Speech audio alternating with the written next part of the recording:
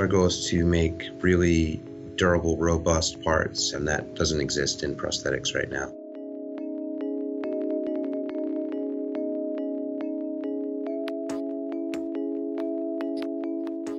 My name is Braden Leonard. I'm a recent amputee, I would say of about 3.5 years now. I lost my hand to a flesh-eating bacterial infection, and in order to prevent the infection from killing me, they had to amputate my hand.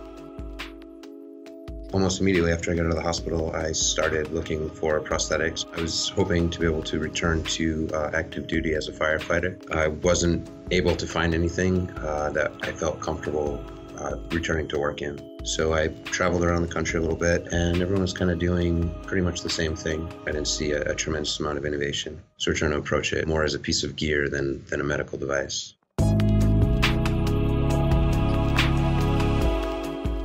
We've been taking a page out of climbing and sailing hardware, like really durable, small parts. Similar to a carabiner, so you could buy a carabiner and you know what this carabiner can withstand, what sort of fall it can take before it fails.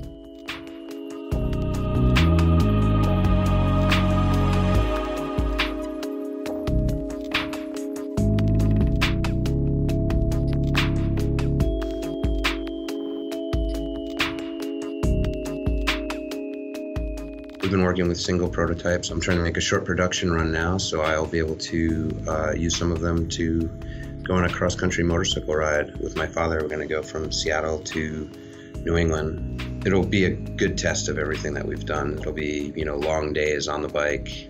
And then furthermore, some of these other parts we're trying to get out to pilot testers. So we're looking for people that might be interested in trying something new to be able to advance their abilities and get back to living the life that they want to live. That's my ultimate goal. Coming from, again, my background as a firefighter and a medic, that was kind of my day-to-day. We'd go out and you'd help someone, and I always found that to be rewarding. So I'd like to be able to continue to do that in this new chapter in my life. And it's definitely empowering, just the technology that's available now. You can have an idea, draw it up, 3D print it, and have something in your hands within a few days that before would have taken weeks or months. Even if it's just a proof of concept, a lot of the 3D printers aren't capable of producing parts that are strong enough to use right off the bat. There are some that are available, but they're incredibly expensive. The technology is trickling down, and it's becoming more affordable, but I think that where we are technologically, there's a lot of room for advancements.